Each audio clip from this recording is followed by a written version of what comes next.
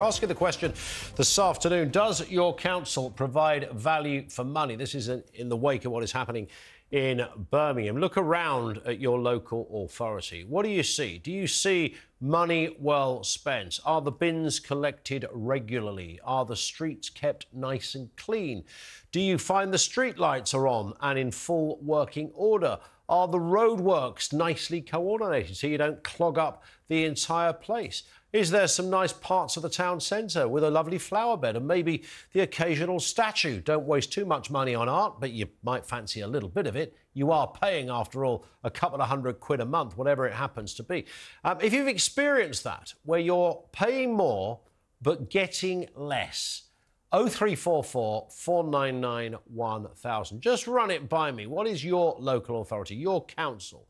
What does it look like? And compare it to maybe 5 years ago, where you will be paying more today. Are you getting more? Are you getting the same? Or are you demonstrably getting much less?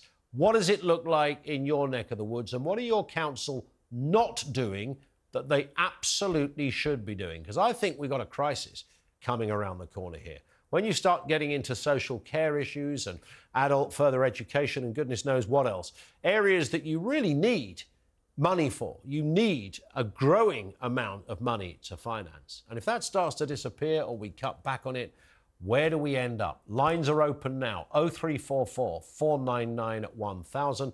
As we've been hearing, Birmingham is to raise council tax by 21% over the next 2 years as the cash-strapped authority looks to make £300 million in savings. Birmingham isn't the only council feeling the pinch. 95% of local authorities will hike the rates by 5%, adding about an extra £100 a year to a Band D property. Joining me now is the Conservative opposition leader on Birmingham Council, Councillor Robert Alden. Robert, good afternoon to you, sir.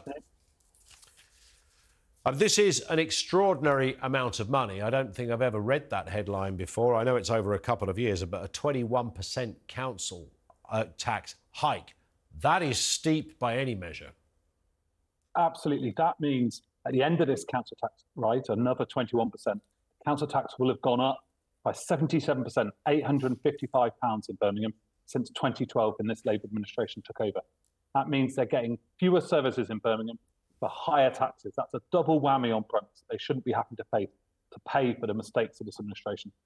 Just run us past what those council meetings look like, if you would, when discussions are being had about, what stays and what goes. And we're already aware that apparently street lighting will take a hit, bin collections will take a hit as well. The cost of a funeral will increase. I mean, there's a big old list there, and none of it makes for nice reading. Absolutely. And one of the problems here in Birmingham is that the administration have been very secretive about all of this. So the budget meeting is in 2 weeks, and the council have only last night published these budget plans. Other councils across the country published them in the autumn, giving the communities, the opposition, outside parties a proper chance to review them and to come forward with alternative proposals so that frontline services could be protected. The council would say, I guess, in their defence, we did try to get them on, but they were having none of it, frankly, and I don't blame them. I wouldn't talk to me if I was them right now. But nonetheless, they were quite silent on their reasoning. But what we do know is one of the factors might be this equal pay claim, which has come around the corner at 100 miles an hour and totally scuppered anyone's ideas of balancing the books. Is that fair? Absolutely. So what happened last year was, after hiding the equal pay crisis happening in Birmingham from councillors on the opposition side at the last year's budget meeting, in the summer, the Labour group were forced to admit that they've got a £760 million liability on equal pay. That's added to a botched IT rollout of an Oracle system that's now costing £140 million when it was budgeted to cost £19 million, has meant that the council's got itself in this financial crisis where it's unable to balance the books through the incompetency of their own administration. If you were running the council right now, Robert, how would you have dealt with this? Because some of these issues can come around regardless of who is in power, whose name is on the tin. I mean, if you've got to pick areas for cutbacks or you just have massive, even bigger hikes in council tax, what would you have done? Well, I think first it's important to understand that the Labour administration shouldn't have been surprised by equal pay.